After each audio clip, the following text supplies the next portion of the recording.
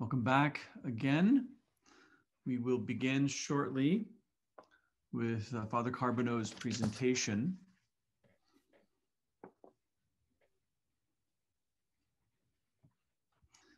Not sure about the rest of our planet, but here in Western Oregon, it is just incredibly beautiful. The birds are singing. It's like a natural orchestra outside. It's quite lovely. And every once in a while, you may have noticed my two cats have made some appearances, which has become part, I think, of Zoom culture. Zoom culture has redefined in many ways the whole teaching and symposium and conference enterprise. Well, Shirjin Jodaula, as we say, time has arrived. This is our final formal presentation. Tomorrow, of course, Dr. Nancy Steinhardt will be presenting our keynote address. This presentation is by Father Robert Carbonneau, the Passionist priest, archivist, and is teaching at Scranton University. And the respondent today is Dr. Christie Chow. We're very honored to have both of you. I will turn it over to Father Carbonneau.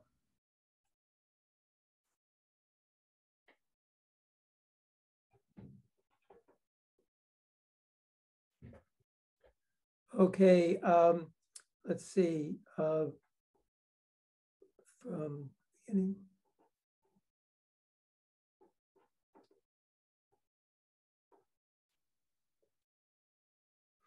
Okay, I think we're all set, I believe. Is that right, Tony? We can hear you and we can see your PowerPoint, so we're set. Okay, thank you very much. Well, being able to participate in this symposium on Sino-Christian architecture sponsored by the Whitworth University Simpson lecture series is Deval lecture series is a great gift to me. I'm grateful to Dr. Anthony Clark for organizing it, the committee, and also for the respondent, Dr. Christie Chow as well. So this lecture is on the long march of architecture, the enduring passion of Yan'an Catholic Church. It mirrors my own personal story of historical research on Christianity in China. When Dr. Anthony Clark asked me if I might want to participate, our initial discussion led to my proposal to reflect on the Yan'an China as a pilgrimage site. While immediately identified as a destination of Mao Zedong's Long March in October 1935, eventually the Yan'an Catholic Church became home to the Lushan Academy of Arts in 1938. So in conjunction with the theme of the symposium, I want to emphasize the dual architectural legacy of the Lushan Academy. It's a historic Catholic church and also a communist heritage site. Thus, it reminds us to ask how facts are pertinent to religious and secular narratives and visual optics. How are they understood over the decades, in the present moment, and into the future? I will explore this question in 4 sections. Part 1 coincides with historic materials and published material research from the Passionist China collection. Professor Joseph Ho has used that collection very well over the last couple of years. Parts 2 and 3 accentuate my trips to Yan'an in 2007 and 2019. Part 4 stresses the importance of turning our attention to the issue of referencing and labeling this historic Yan'an historical architectural edifice. I'm suggesting that it has a bifurcated identity. As we shall see, it was a Catholic church taken over by the communists after they arrived in Yan'an. This was done when they realized their sense of community required an adequate social gathering space. My short conclusion addresses how this historic church architecture urges us to remember the long march of Catholicism in China. This integral point might enliven how we formulate the integrity and the educational purpose of ongoing international cross-cultural narratives that pertain to China, religion, and especially in conjunction with the Holy See. Understanding the sacred parameters I've just described came by chance. A variety of circumstances led me to realize the incredible resources available that were to be found in the Passionist China collection. Presently, its physical home is at the University of Scranton in special collections.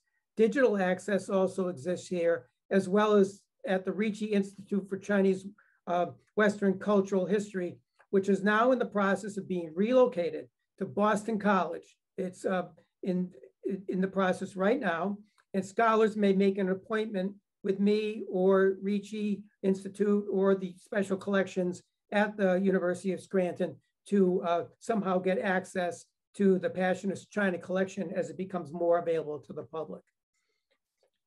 As we cross paths, all of us in our lives, with history in a wide variety of ways.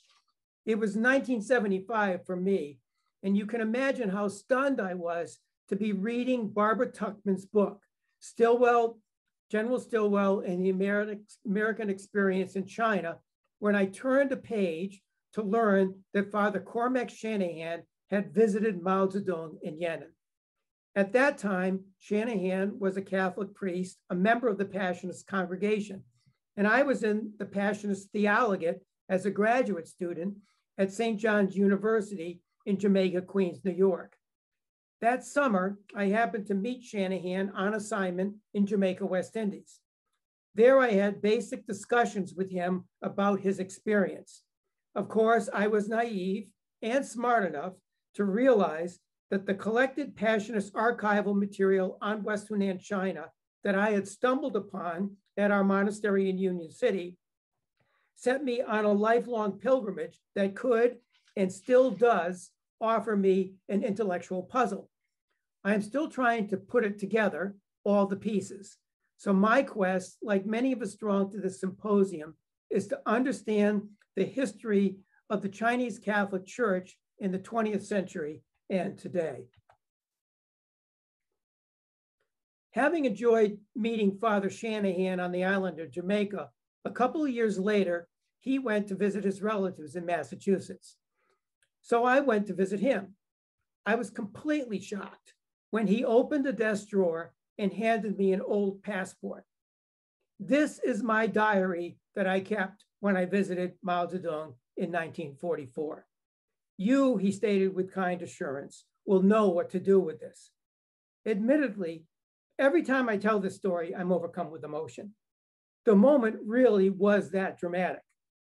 I will have a short summary on the content of the diary a bit later. When Father Shanahan gave me this archival resource, China was just emerging from the Cultural Revolution of 1966 to 1976. I suggest that all of us can learn from that moment I had with Shanahan.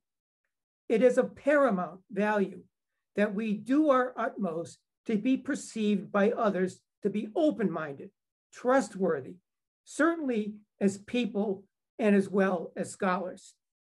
As I write this sentence in 2021, I cringe with fear as to how circumscribed ideological and theoretical paradigms might be sabotaging and in fact destroying essential avenues that keeps us on the journey that we are on a long march of historical cooperation and learning about Sino-Western relationships. We have to keep our minds open with China, and China must keep our minds open with us. As soon as Shanahan arrived in West Hunan in 1926, and there you see a young Father Cormac Shanahan, he began to immerse himself in the Chinese language and culture. And eventually, this was his ticket after a couple different places, being assigned to Chongqing during the height of the Sino anti-Japanese War of 1937 to 1945. Shanahan died in 1987. By that time, having possession of his diary now for some years, I had traveled down a lot of one-way streets in my quest to understand its content and context. The code was broken when I was at a workshop on archives at Catholic University, and Father James Flint, an American Benedictine historian, knew that the China correspondent was accessible at the Library of Congress in Washington, D.C. As an editor of that short-lived publication, Shanahan took full advantage of his guanxi in Chongqing to find himself a member of the 1944 Yan'an Press Party, where he also represented the China correspondent. It's interesting to note that that China correspondent was given as a gift by Henry Wallace, who was at that time vice president, I believe, of the United States. That's who gave this, and it was a journal that was made to boost the morale of troops American troops, and it was produced in Bangkok, written in Chongqing, and then sent out by U.S. Troop planes to American service men and probably women too, all across China that they had access to. But Shanahan was a reporter for the China Correspondent and also a reporter for Catholic news publications. That's how he ended up on a member of the Yan'an Party to visit Mao in 1944. Unreservedly, Shanahan used this latter credential as a member of the press party and the Catholic press to ascertain the conditions by which Catholics were living in Yan'an since Mao Zedong's arrival there in 1935 at the end of the Long March, and instituted what Mark Selden wrote about as the Yan'an Way. In the process, this communist movement impinged upon Bishop Ibanez, who had just completed building the Yan'an Cathedral. Ibanez and the legacy of Yan'an Catholics to the present merit greater scholarly attention. In 1945, Shanahan wrote an article for Sign magazine. He says that he writes of the Catholic Mass that he said at the Yan'an Church. He offers greater detail on this as well in his diary. My published research from the Verbies Institute in 2007, based on the magazine, the diary, and other sources, did not allow me to find any printed material in the Chinese press about the summer of 1944 Mass that Shanahan described in the Sign magazine article. And I looked to a couple of Chinese libraries trying to find this information. Subsequently, as Shanahan mentions himself, I have learned through another scholar that the public notice of the Catholic Mass might have been printed only for the local Yan'an population and not for the wider network that the Communist Party was trying to reach and convert to their ideological and military cause. As seen in this image, you can see inset here some of the photos. There's an etching there of the church. There's Shanahan going into the entry of the church. There's also another photo there that shows Shanahan saying Mass in the church. And then there's a large group photo here that I took as well. So this is the photo that was done in Sign magazine. You see Mao Zedong in the blue, you see Shanahan in the red, Zhou Enlai actually in the yellow.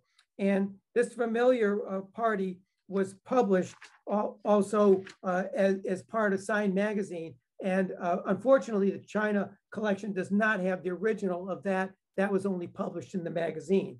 But this is a very familiar photo that is usually shown up in many situations. And this was done by the journalist Israel Epstein. And here you see Shanahan. You also see Mao Zedong there and all the members of the press party that were there at that time. When I was a professor in Sichuan International Studies University in Chongqing from 2007 to 2008, I did my best to identify with the hilly terrain, climate, and social pulse that Father Shanahan and the entire population had faced as they survived the Japanese bombing from the 1940s. However, as soon as I became settled, and it was probably about 2 months after I started teaching there, there was a weekend, it was probably around the anniversary there of the founding of the Communist Party in October. I became settled, and my knowledge of the Shanahan provided me with the impetus to make my own pilgrimage to Yan'an in 2007. Whereas the 1986 and 1989 editions of the Father Jean Charbonnet Guide to the Catholic Church in China reference a Catholic presence in Yan'an, the 1997 the 2000, the 2004, the 2008, and this page from the 2014 edition were published with actual directions on how to get to the Yan'an Church in the part of the city known as Chow or Go. In doing so, it confirmed an acceptable historical truth. The architectural structure represented missionaries and the Chinese Catholics, as well as the Lushan Academy, which the guidebook stated was in the process of renovation. So in 2007, I traveled by air from Chongqing to Xi'an. Only one plane arrives there every day at that time. That got me from Xi'an to Yan'an. With the guidebook in hand, I boarded a local bus. Suspecting I was on an incorrect bus, locals put me on another bus. Thereupon, showing the guidebook again, someone yelled at the bus driver. He slammed on the brakes.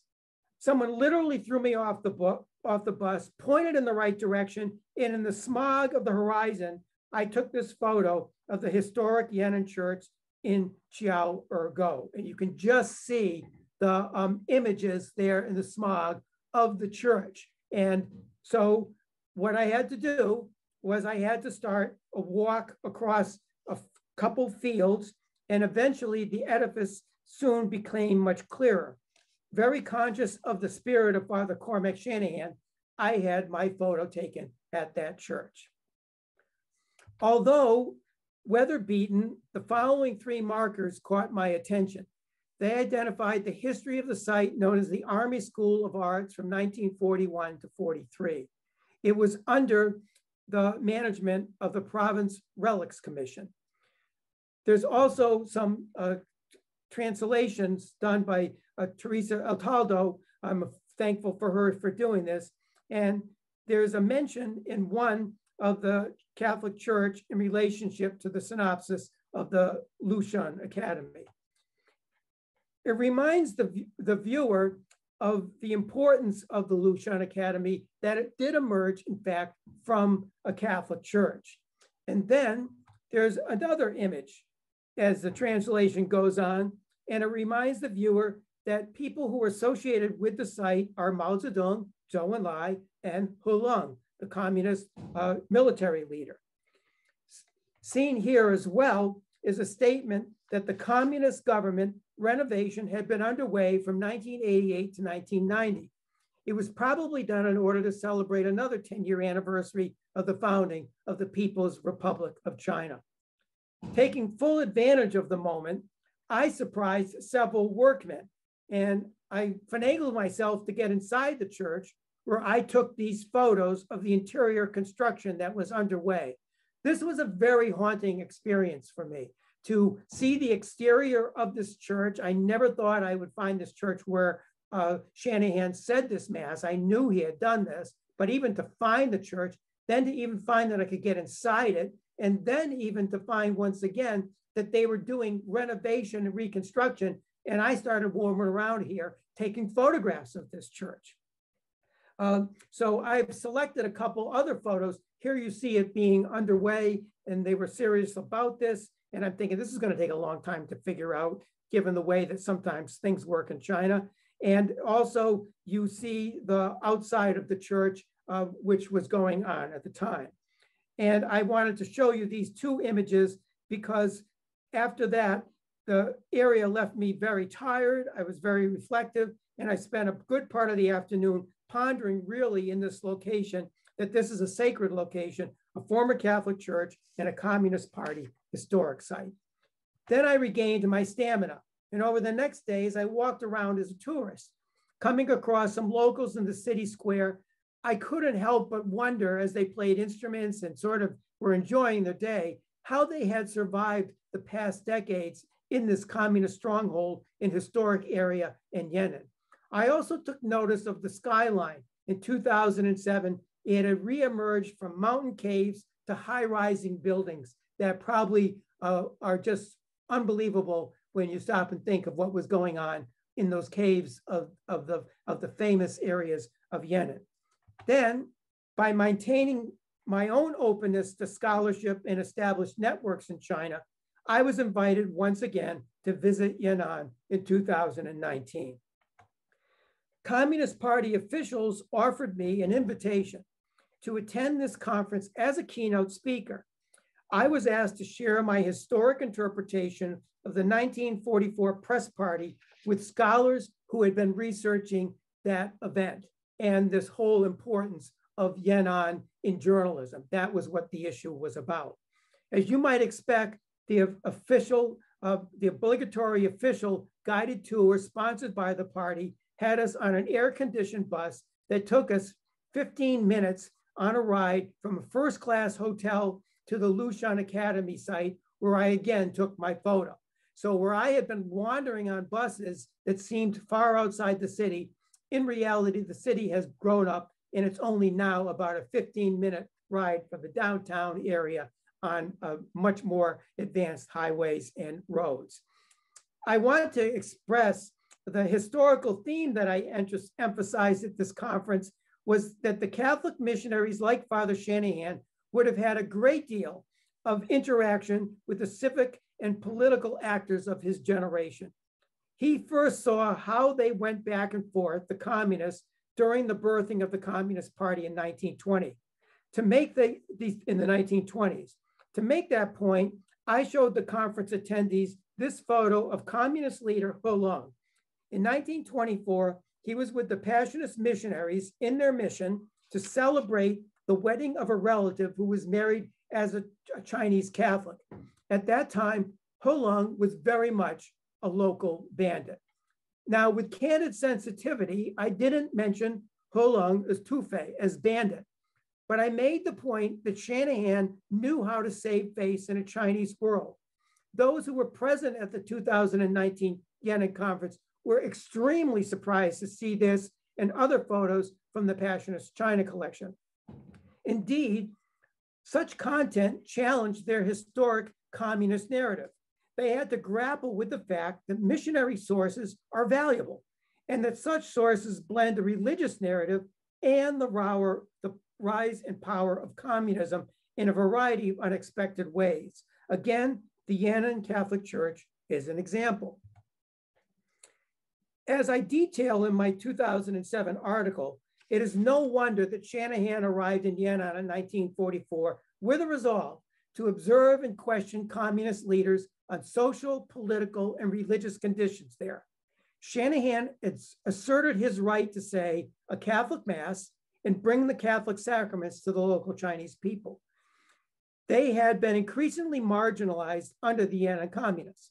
On July 2nd, 1944, over 500 people attended the Mass in the former Yan'an Cathedral that had been converted into the Lushan Academy. Catholics, as well as a choir of communist students, were present and sang hymns. 60 received communion. As seen in this reference in Foreign Relations of the United States on July 22nd, 1944, Shanahan, the Passionist priest and journalist, provided the Xi'an consulate officer from the United States, Edward E. Rice, with a forthright assessment on the pros and cons of Yan'an life that he had been able to witness. In the end, the Shanahan trip and Shanahan did come away with a religious and political overview. As I have argued, he was a good priest and a good journalist. His observation as a reporter remain invaluable today. His diary and debriefing offer a new cache of political, military, social history and detail that's waiting to be studied. For example, it is worth noting that Zhou Enlai suggested the possibility that Shanahan consider being assigned to Yan'an as a chaplain. Respected gestures and invitations are often abundant during personal encounters when the communists, especially at that time, were seeking to try to get domestic and international credibility. So it's no wonder that they offered him an opportunity. Shanahan said that he wanted the invitation in writing, but Zhou Enlai said, that's up to Mao, that's up to other people, I cannot give that to you. So I suggest that scholars and international visitors to Yan'an, as well as the Chinese themselves, must renegotiate and express facts accurately. Foreign relations of the United States is a public domain online. Shanahan's debriefing upon leaving Xi'an offers a narrative to understand how the Communist Party was struggling to make Yan'an the enterprise and work at a crucial time of the anti-Japanese war. In part, that was why the Yan'an Press Party of 1944 and the subsequent Dixie mission months later arrived at Yan'an to truthfully understand the reality of the situation. Some of the debriefing themes which Shanahan told Rice are still rich to explore. And I've added this just because I thought it was a little bit more important just to add this is in my first preview of the PowerPoint that I put together. This is what the discussion points that Shanahan and Rice, the diplomat or the consular official, had on Yan'an. Shanahan offered his opinion on communist controls exerted over the people, Chinese communist ideology, policies, and program, status of religion, foreigners in the Yan'an area, the Yan'an airfield, the radio stations, the communist achievements, communist failures, and the Kuomintang communist relations. Shanahan had a broad mind here, and that's very important for all of us, to keep a broad mind about what is always going on. At this moment, though, I want to turn quickly and turn my attention to how different the Chow or Go looked in my 2019 visit as compared to 2007.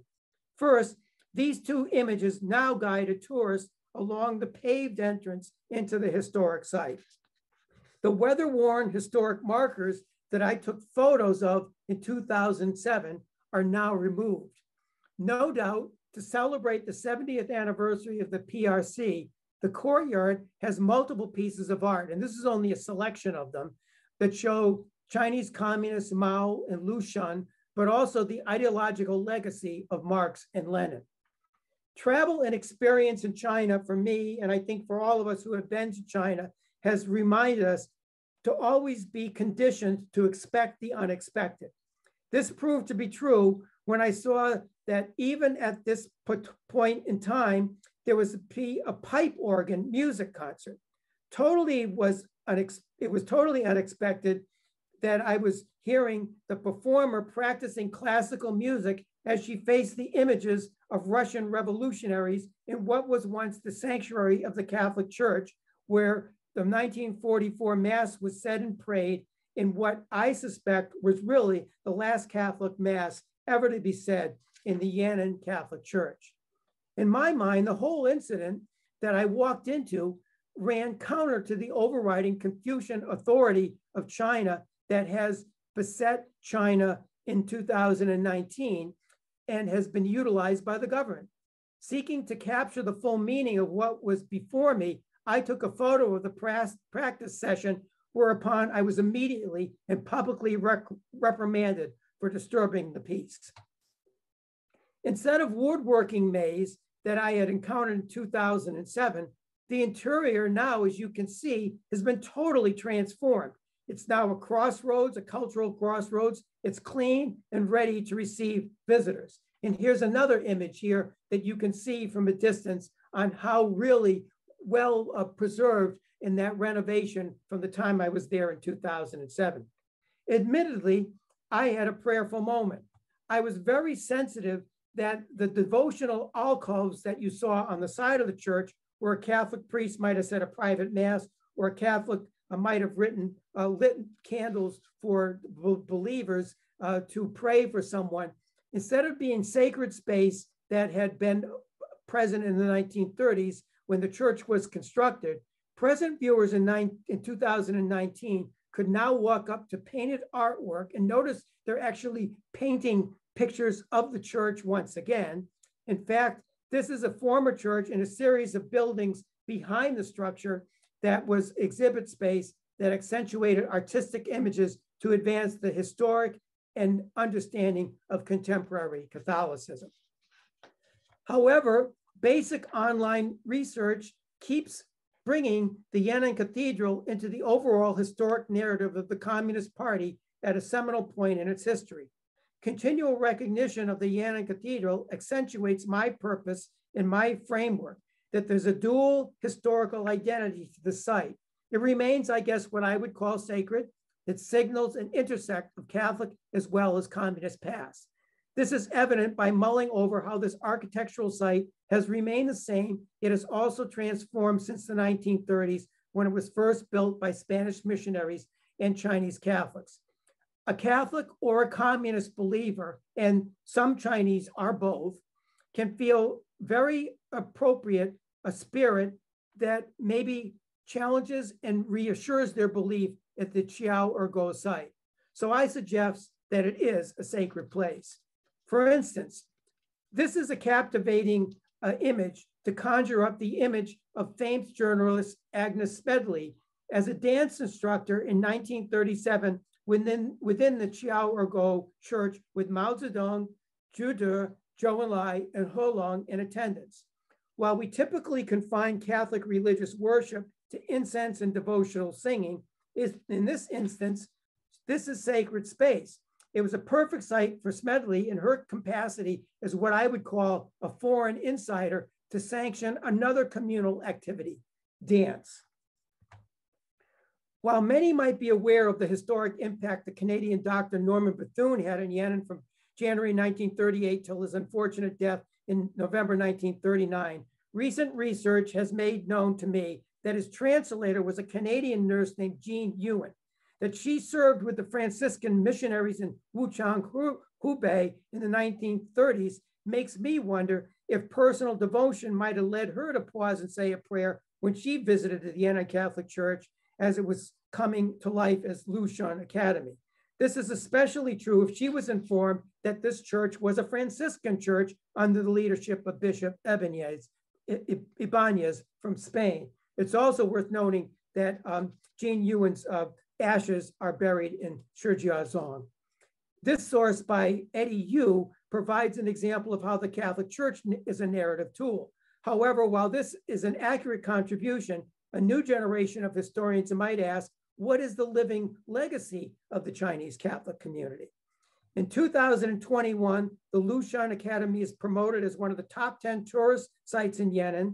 And here's the English version of that website.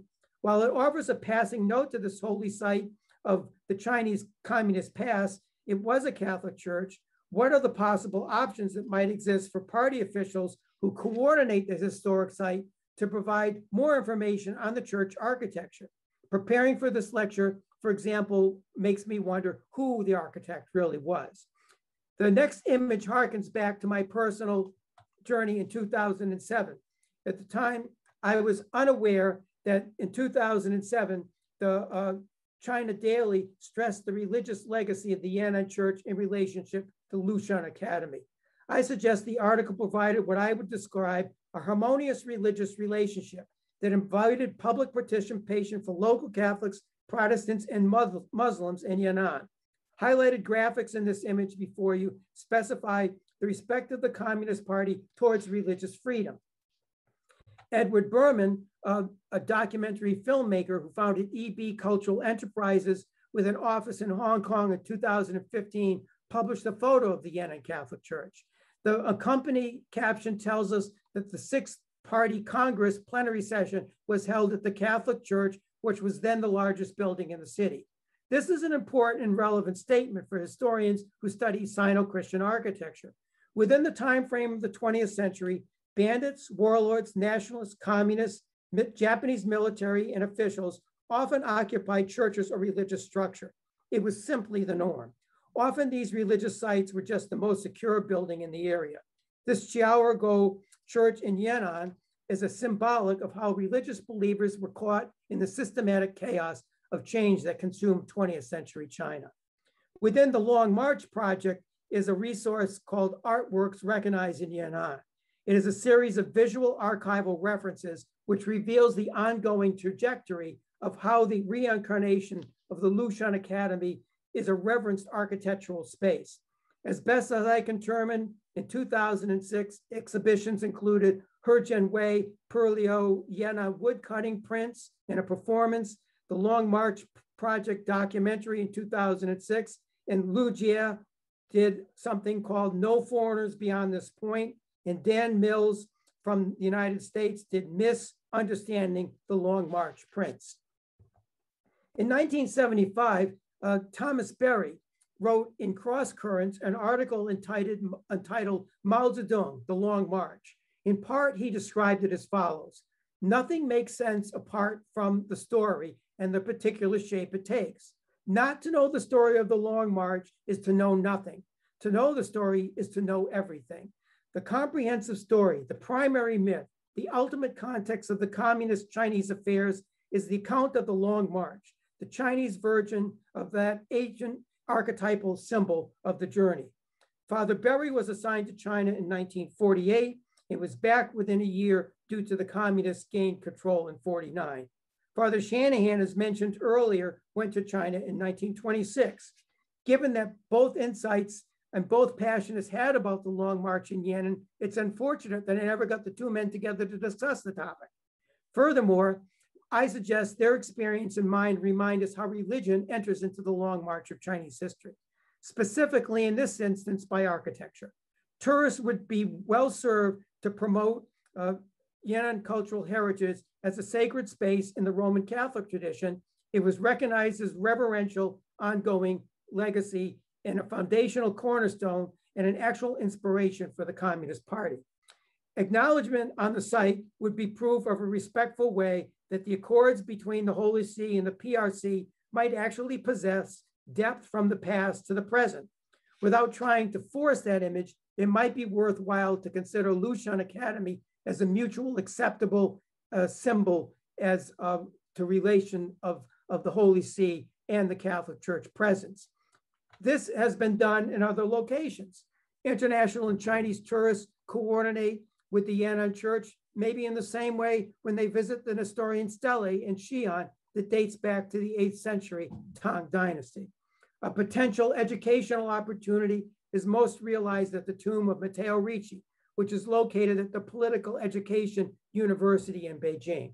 International scholars have studied the graves. Numerous websites and published sources attest to how this gravesite sanctions Christian Chinese reality. It is just a fact of history. Yet visits there in recent years have led me to understand that Chinese tourist guide, and you see on my right, I guess, they assign and attribute the friendship of Ricci as expressed in how the Chinese acknowledge it.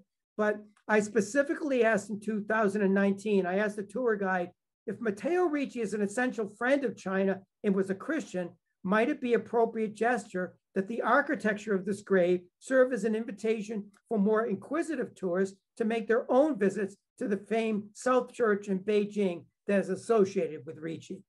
Other Catholic and Christian sites throughout the city of Beijing remind the public of the value of religion and culture. Appropriating the spirit and norms of international tourism, I propose that it is worthwhile being aware how the architectural heritage identifies the long march of religion in China. In this presentation, I have suggested that this holds true at Yan'an. There is a Chow church that is equally serves as a symbol to the longstanding memory of the Catholic and communist narratives. Thank you. Thank you for that.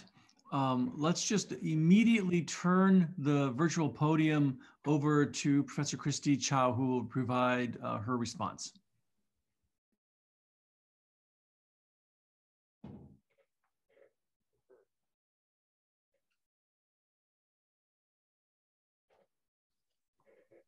You're muted, Professor Chow. Yep, okay, I'm so sorry. Thank you for including me in this conversation, and thanks Anthony Clark for organizing this wonderful presentation. I learned so much from all the presentations, and I'm happy to have a conversation with Dr. Carbonneau. When I first studied Dr. Carbonneau's presentation materials, one scriptural text ran in my mind. In the book of Daniel and in the Gospel of Matthew of the Protestant Bible, there is one expression that says, quote, "the abomination of desolation standing in the holy place." Some biblical scholars render this text as explaining a pagan invasion into a holy site. And then I kept pondering when I studied Dr. Carbonneau's materials. And I asked myself, from a theological perspective, if what is happening to the Yan'an Cathedral today is not some sort of, quote, abomination of desolation of a sacred architecture, then how do we understand the story of the cathedral? But then I thought, a Chinese patriot may view the case very differently. He or she may be happy to see the Sinicized outlook of the cathedral, and in particular, the version where all the statues of the nation's heroes standing outside the church building's main entrance, as shown in some of the slides Dr. Carbonneau has just showed us. Indeed, today the church architecture symbolizes the deep foundation of the Chinese Communist Party and its victorious revolutionary project on Chinese soil, putting an end to the nation's shameful semi-colonial past. By now, we learned from Dr. Carbonneau that both Christian and Chinese nationalistic perspectives to see this Catholic church architecture are very one-sided, insufficient for a fuller comprehension of the meaning of the cathedral in the long history of Sino-Western relationship. Dr. Carbonneau challenges us to be open-minded about the complicated story behind the Yan'an Cathedral. What we have just heard from him is not only his pilgrimage to the cathedral, an emotional and personal journey of unlocking the lost history of a Catholic architecture, something that the Chinese communist narrative has tried to suppress. The hidden story he uncovered is a result of many years of archival research, careful field observations, and very importantly, faith-based reflection. All these methodologies help to yield a nuanced interpretation of a Catholic architecture. Led by Mao Zedong, the Chinese Communist Party arrived in Yan'an in Shanxi province in late 1935, ending the long march from Southeast China. They made Yan'an their base for the next 12 years. Here, a Catholic infrastructure gave a ready-made shelter for the party leaders. The cave dwellings protected the leaders from West China's harsh weather. These caves were previously converted by earlier missionaries into a mission clinic, a church school, and a missionary residence. In this well-built Catholic compound, the communists experimented many practices and ideas, which would later form the foundation of New China. Major instances include the agricultural cooperatives, strategies of fighting guerrilla warfare against the Kuomintang, the Maoist philosophy of, quote, new democracy, and the model for conducting political work among the masses. Notably, the first ratification campaign that helped Mao Zedong purging his enemies inside the party happened right here in this Catholic complex. And also, as Dr. Carbonneau just mentioned, the party founded the Yan'an Luxun Academy of Art in 1938. It was the very first institution for nurturing the communist literary development. So it is no wonder that the Yan'an Cathedral was put under central government's protection and was listed as a Guobao, a national treasury, in 1961, among many historic relics. This status possibly guarded the church from attack during the Cultural Revolution.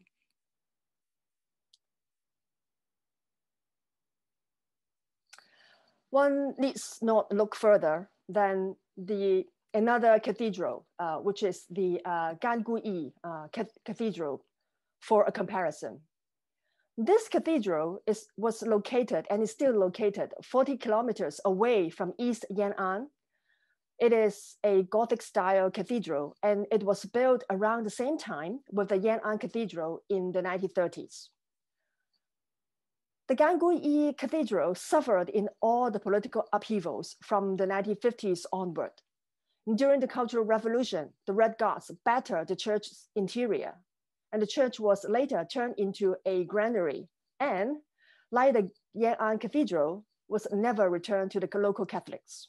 And only recently, in 2014, did the Ganguyi Church complex win the political favor from the local authorities in the rise of patriotic tourism.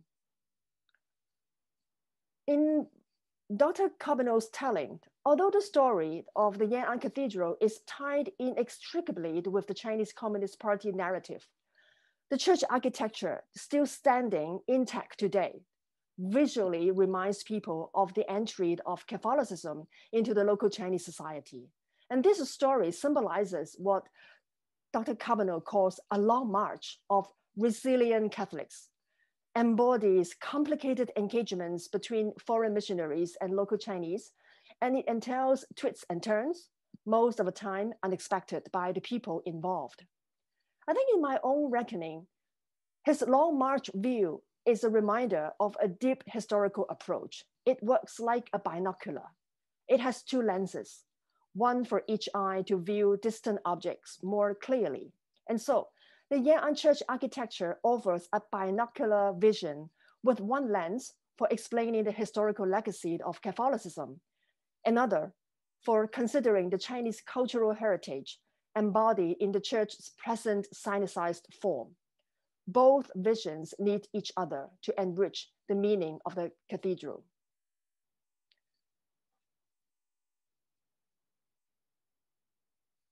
The stones and concrete of the cathedral withstands the decade-long manipulations imposed upon it, shifting its purpose to secular contour.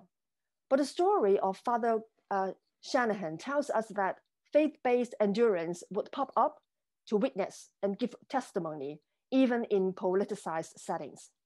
And the passionate sources suggest just that, as we now know that Shanahan offered the last Mass inside the Yan'an Cathedral to both the Catholics and the communists.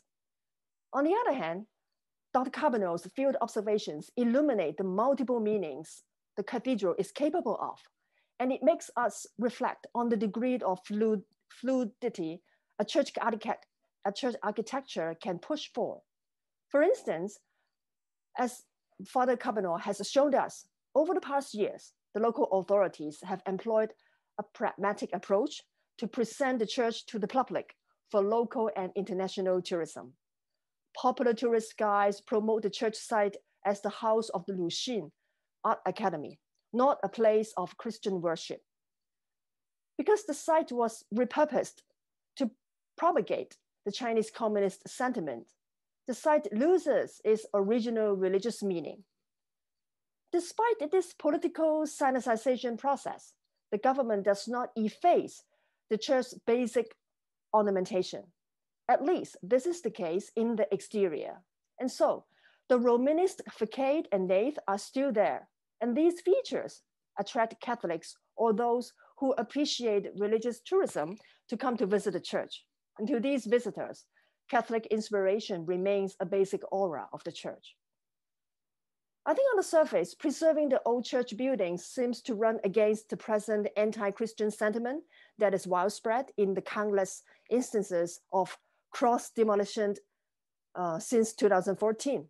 Within the promotion of the Sinicization of Christianity, many church communities are required to show patriotism by flying the national flag or singing the national anthem on the pulpit. In some sense, it is perhaps because the Yan'an Cathedral is able to mean different things to different recipients, whether one can view it as an ideological heritage, a national pride, or a religious icon, that it is outside the recent Sinicization harassments. And so at this point, I would like to offer 3 questions for Dr. Carbonneau for our continued conversation. My first question relates to the local Yan'an Catholics. In your visits to Yan'an, did you have a chance to talk to the local Catholics? And what do we know about their life? How do they see what the government has been doing to the Yan'an Cathedral, all those manipulations? That is the first question. My second question concerns Father Shanahan. Is there any information in his diary about his personal feeling toward the communist takeover of the church site. Besides the mosque in 1944, did he have any interaction with the local Catholics at the time when he was working for the party in Yan'an? My last question is a methodological one. You propose that we should view the Catholic cathedral having a dual identity. It is a sacred site for both the communists and the Catholics. I think this reconceptualization requires we relativize the religious meaning of the Catholic architecture. And we have to shift our perspective to see that, to consider that communist ideology to be as sacred as the gospel. But I think it poses a challenge to Christian religions that base the faith conviction on absolute claims. So given today's physical reality of the cathedral, that its original religious function is completely absent, and although the form is still there, how far can we still hold the cathedral as a sacred Christian space? Or is it just a decorative or cosmetic architecture, to borrow some terminologies that I learned from Dr. David Wang this morning? Or, as Dr. Joseph Ho's presentation told us moments ago, that Chinese Christian architecture is anchored by buildings, but also beyond buildings. Is it not just about physical materials, but also about belonging, embodiment, people, community of Christians? Do we envision the Yan'an Cathedral as sacred without religious community? And lastly, echoing what Dr. Amy O'Keefe has just inspired us to think, in light of using photography as an invitation, how might the cathedral invite us to think beyond its concrete and stones and help us to re-envision something new? I think I'll just stop here. Thank you. Professor Chow, thank you so much for those rich 3+ questions. The third question, I think, had some additional questions. Father Carbonneau, we'll have you answer in just a moment those 3 questions first, and then we have, I'm counting at least 6 other questions, some in the chat open. I want to just say briefly that in my own research in and around both Shanxi and Shanxi, both of the Shanxi provinces, the character go, gully, like Chow go, was a sign that that's a Christian village. And it's just interesting to me. I wonder then, whenever you're in those 2 provinces and you see something go, that's a hint that it's a Christian area. I wondered if the party members on the Long March would have known that tradition in that area, perhaps not. But let's just open it up for you to first respond to Professor Chow, and then I'll ask you some questions that have been sent to me. Well, I'm very happy to have the comments from Professor Chow.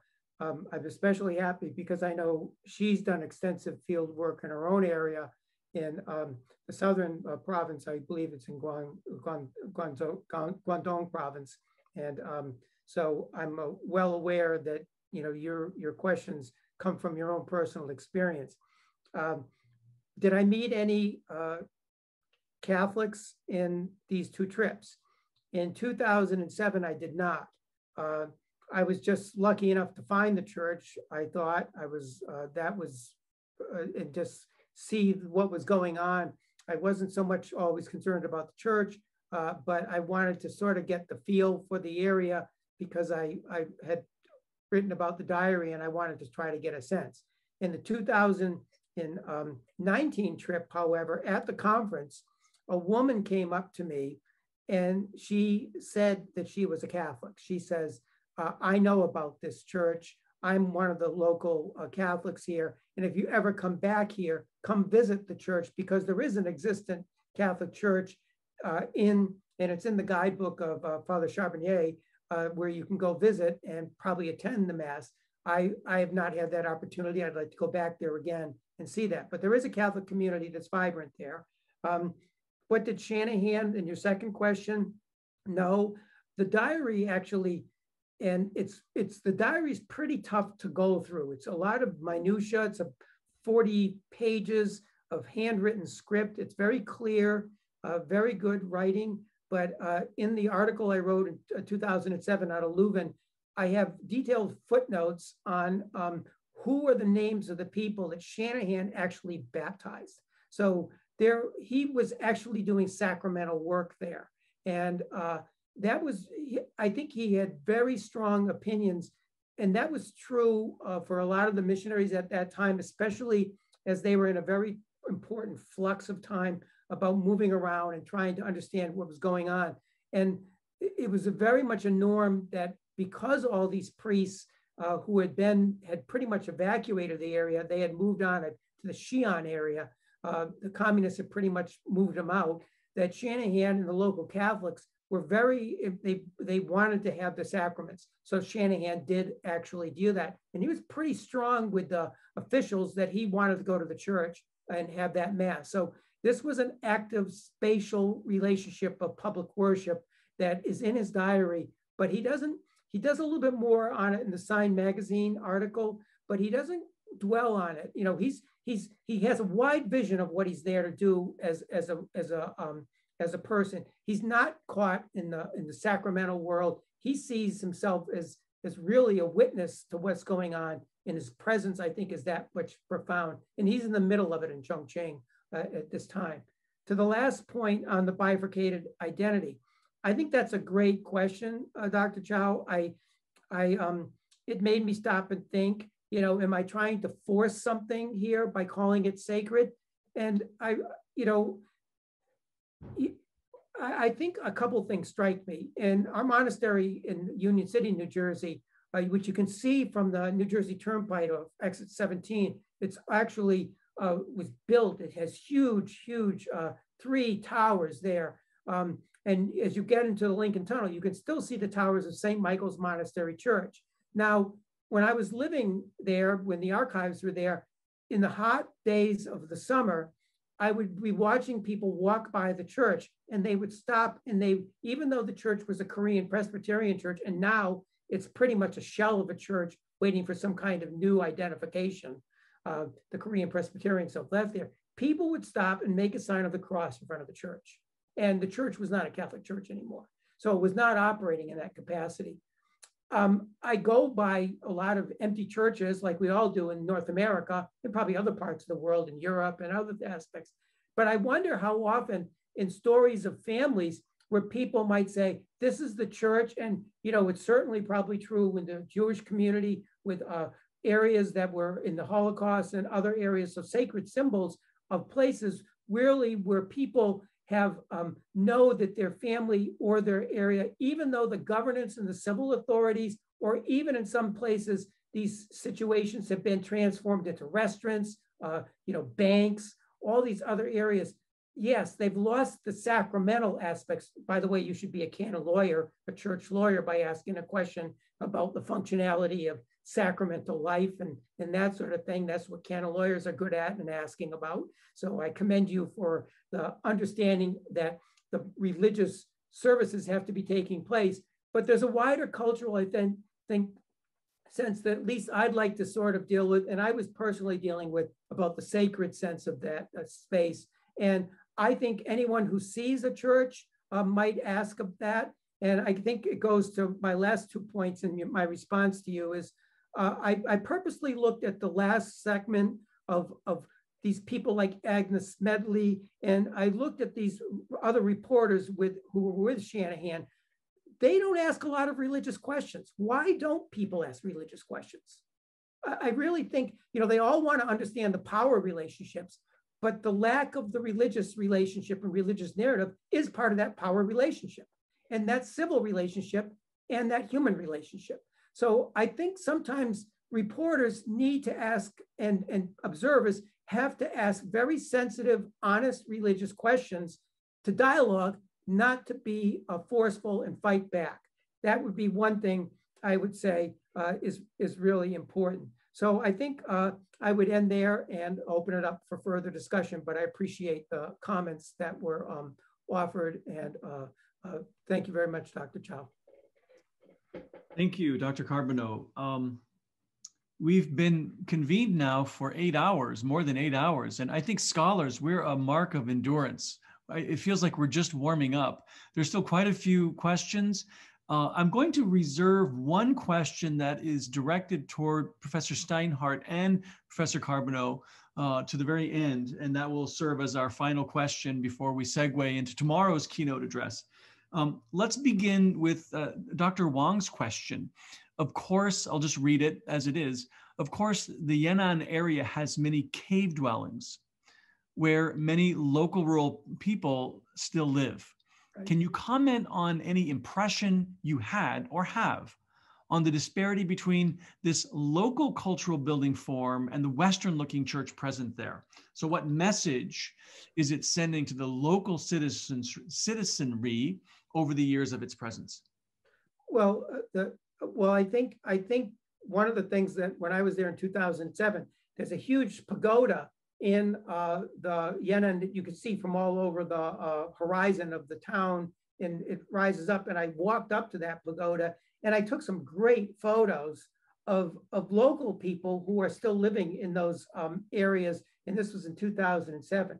I'm not sure whether or not those caves are, or those homes are being lived in, but I have noticed actually in going through the trains and across from Beijing to Xi'an, that they're being utilized in maybe not homes anymore, but they're certainly utilized in other ways, maybe as agrarian situations and other locations for farming, whatever's left of farming. Certainly in Chongqing, the bombed out caves of Chongqing, when I lived there, they were transformed into welding areas. They were really utilized in a very certain sense of space. But in terms of Yan'an in particular, Dr. Wang, I would say that I don't think necessarily that I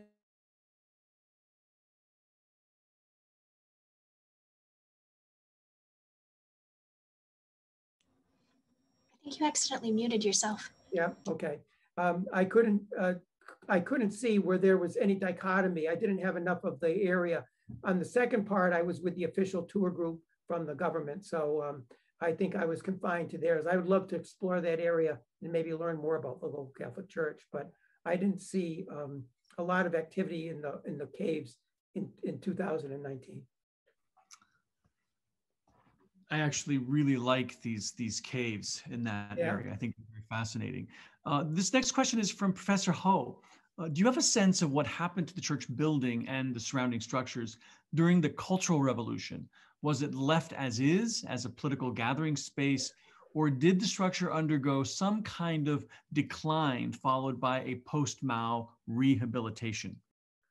Well, that's a great question, Dr. Ho. I was really shocked when I went there in 2007 to find out how well that church was in that shape, and the fact that they have been dealing with it. I imagine that maybe some pews or something were taken out, but the edifice was in very, very good shape. That did not seem to be something that was under construction. I saw no activity as outside, areas where there was scaffolding up there, contrary to the Catholic Church in Yuanling, where I was there in 1989, and that was actually a clinic where they were actually taking and extracting people's teeth by using a handheld pedal, where you would actually, a dentist was pedaling and extracting. It looked probably without Novocaine, but that had been performed into a area space. And now that church is actually destroyed because they rebuilt the town in the city, but there's a small Catholic church. So I think that because it was a historic site, and probably they also built a massive train station during the Cultural Revolution in Yan'an, which I visited because I took the train back from Yan'an to Xi'an. And this was a massive train station that brought pilgrims there. So during the Cultural Revolution, this was a destination for Red Guards and young people. So I doubt if they did any destruction of that church edifice at all. I think it was probably just maintained as a cultural site where they probably had rallies and slogans. But that would be very interesting to see if there was anything in the literature. Professor Wang, I'm thinking rather than me reading, I should have done this with the other Wang and Professor Ho. I'll just have you ask your own question. I mean, what a silly thing for me to read the question when the author of the question is in front of me. So I'll allow you can ask your question yourself, Professor Wang. Sure. Which professor? Stephanie Wang. Stephanie, you go. I wanted to ask how more indigenous looking churches fared in communist strongholds. So we talked earlier about how some originally Chinese buildings got refurbished to become churches in some parts of China, or in the case of Sino-Christian style churches. How was the dual memory that you're talking about? How did that work in their cases? It seems to me like the Yan'an cathedrals very clearly kind of foreign or Spanish character does make it hard to forget the Catholic history and narrative, even if especially big buildings like this were targeted for communist army and government use. So in comparison, how did the caves or Sino-Christian type churches, how has their memory worked? Well, where I've been in various parts of China and seen different churches in like the Sijiazhuang area, Guiyang, I was there once, certainly in the urban areas. A lot of these areas, the Catholics there have been pretty strong with the Patriotic Association to get money to refurbish it. And I think part of the opening of these churches in the Postdong area, there was money available, but they also had to go through the norms of these rudiments of following the party and following the idea. But a lot of these places were actually reinvented or refurbished, and some of the destruction was repaired. At the same time, as some of these Catholic areas, which are strongly Catholic in some of these towns, were changed, it also was an opportunity for the local Catholic churches, and this was true in Hunan, in Zhejiang, where the Flying Tigers operated out of, in south of Yuanling when I went there. They actually parlayed their relationship to actually make renovations and actually expand the churches. So in some ways, they wanted to be, as we were seeing in some of these reflections here, they actually wanted to like make it larger for a larger community. So the early churches of the 20th century, 1920s and 1930s, needed more space, and they were trying to deal with social space, maybe open a clinic. They were trying to serve the people, not just serve the sacraments. So there was depending on where you were and where your relationships were between the local Catholics who were willing to be with the party alliance, as opposed to those who were unregistered, which was a dichotomy because they would use the same church at the same time. And that was at times very interesting to watch. It depends really on the local circumstance where it's all emerging. But there's a lot of activity of renegotiating church space with political space, party narrative, and religious freedom or religious opportunity for at least Catholic, and I'm sure in the Protestant world as well. In rural China, we would say Xiao Wang and Da Wang. Professor David Wang being Da Wang and Professor Stephanie Wang being Xiao Wang. But Professor David Wang, did you have, I noticed you just posted something on the side about, I have two more questions. You just posted something on the side about the cave dwellings. Did you have another question you'd like to offer? Well, it could be Xiao Wang or Da Wang, or could it be Lao Wang, right? I could be Lao Wang. Oh no, I don't want to take up more time. It's just that I did some work with by now a prominent academic out of Xi'an, in the Xi'an Zhenzhou Keqi Daxue. He has done a lot of work in the Yan'an area, and this is just a publication that he and I did about the Yaodong. There are many people living in the Yaodongs, and these are, so he and his green team has gone in there to design new Yaodong dwellings for these people. I think the thing that is germane for us is just that it raises, insofar as architecture is symbol and representative of something, you know, how much of a distance there is between these cave dwellings and their residents. And by the way, there's a Mao Zedong museum that's in a cave dwelling. Yeah. That's where the journalism. That's where the journalism operation is. Oh, thank you. And so, you know, the whole point of the building, rejuvenating these Yaldones as a local village mayor who himself lives in one. He says, we need to build these new Yaldones to call the young people back. So there's symbolic power to these forms. And you know, my question, just for conversational and learning purposes, is when we bring in something so prominent as a Gothic Romanesque type of expression there for the church, how much it's connecting with local rural people in terms of what Dr. Chow said in terms of the messaging of the gospel.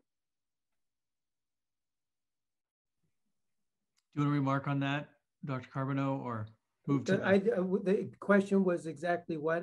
I was trying to pick that up.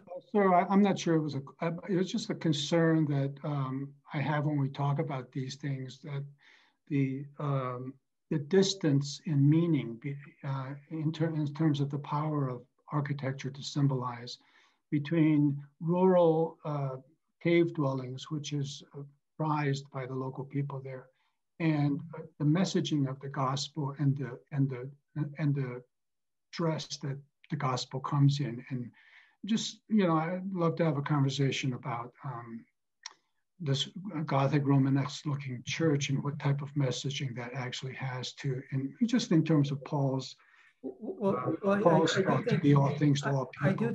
I do think to answer your question, one of the great things I think about learning Chinese history, the more you get into this and you go province to province, place to place, especially in the rural areas, is because the rural areas were under such stress, I guess, between the Kuomintang, the communists, the Japanese, local bandits. You know, this was these spaces of these caves were seen as places where families and missionaries, everybody huddled together to survive bombings, to hide out from bandits.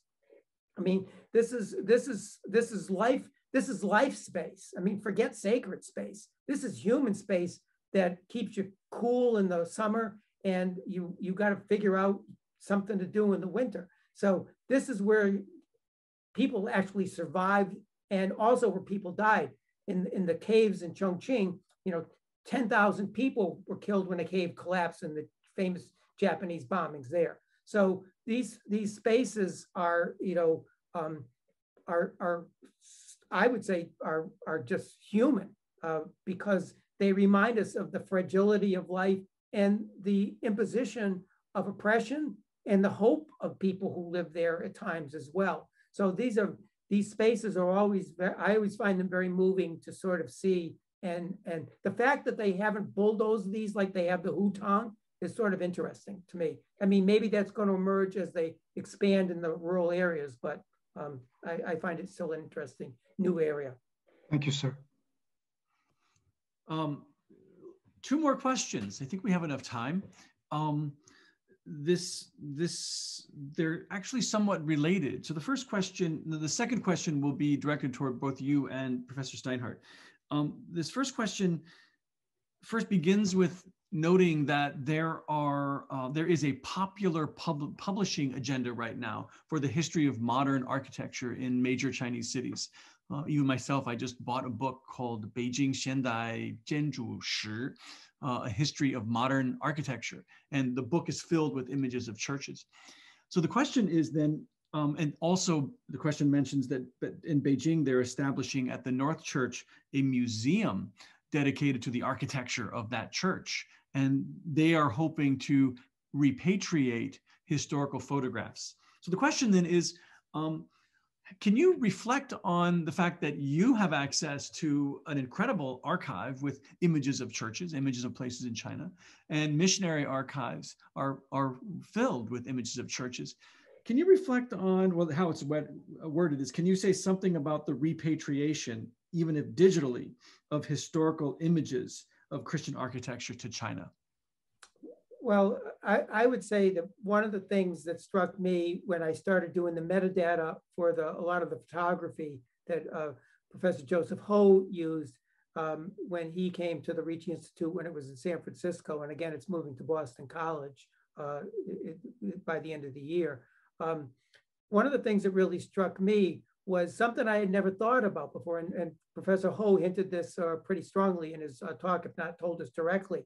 You know, everyone thinks when these missionaries and thought about this China experience, and I've even said at times over the years in different public situations, you know, the China church, I wrote an article in the Canon Law Digest where I looked at 1960 to 1970, 1980, and pretty much during the Cultural Revolution, nothing was being published. Everyone thought the Catholic Church was dead in China. I mean, they really thought it was dead. There was nothing being published on this.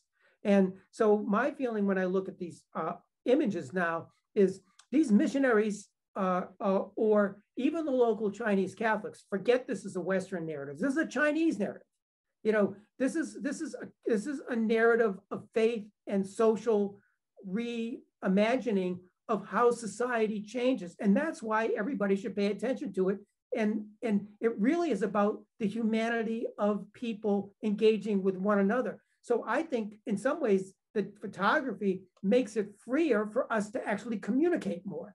I think if we posture this as paradigms about, you know, this relationship and that relationship, who's this side, who's that side, we miss the humanity of it.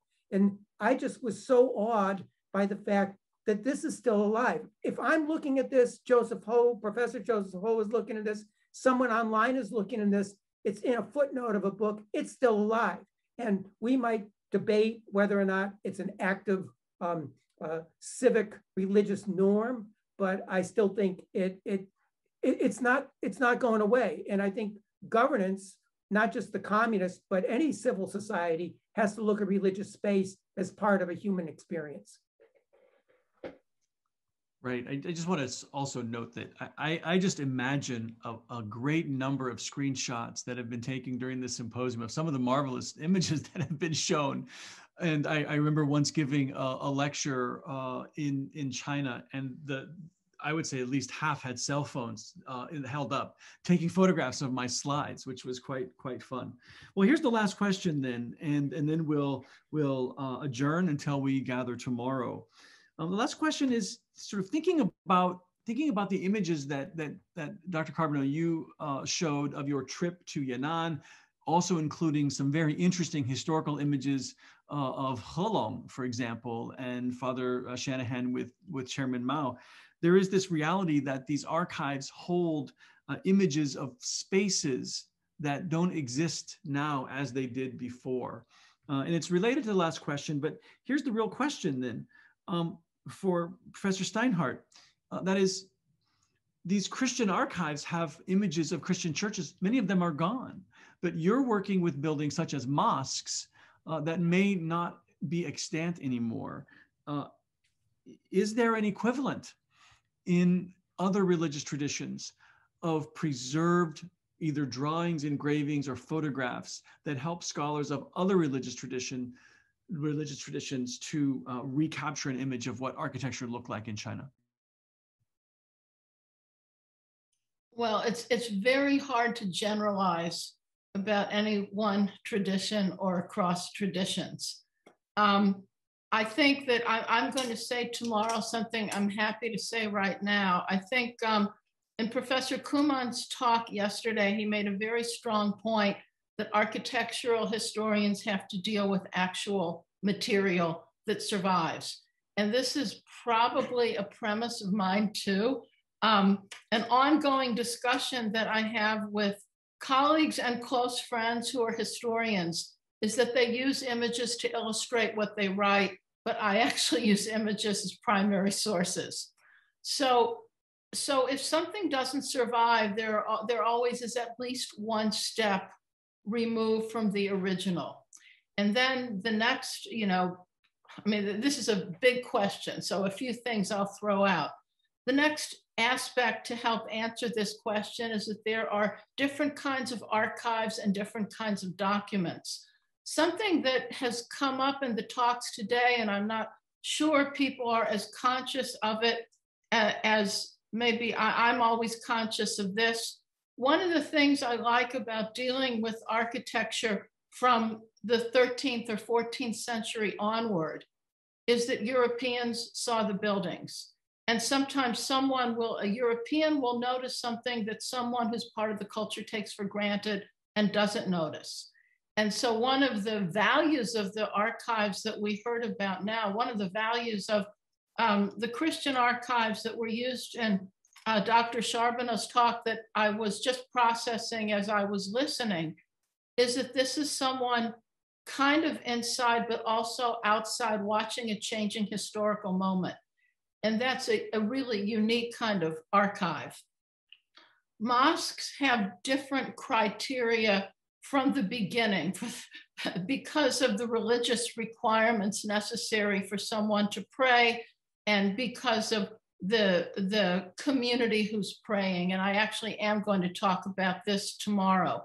But I think it's hard to generalize to answer the question that was asked, but maybe whoever asked it can ask me again tomorrow, because mosques are definitely going to come up. Excellent, thank you. Well, we have gone just a bit over. Not regretfully, happily have gone a bit over. Thank you to everyone, especially our respondents and our presenters today. Thank you for ending us, Dr. Carbonneau and Dr. Chow. And we will convene tomorrow again for the keynote presentation with Dr. Steinhardt. What a joy this has been for me. I knew that, Dr. Carbonneau, you were going to end around 2019.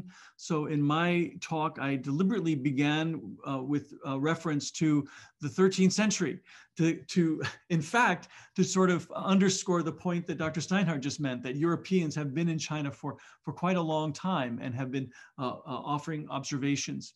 It's been a great joy to hear about this topic from so many angles, but let me just end because we're over. So thank you, everyone. Enjoy the rest of the day or morning, whatever part of the sun cycle you are in, and we'll see you again tomorrow for the rest of the symposium. Thank you.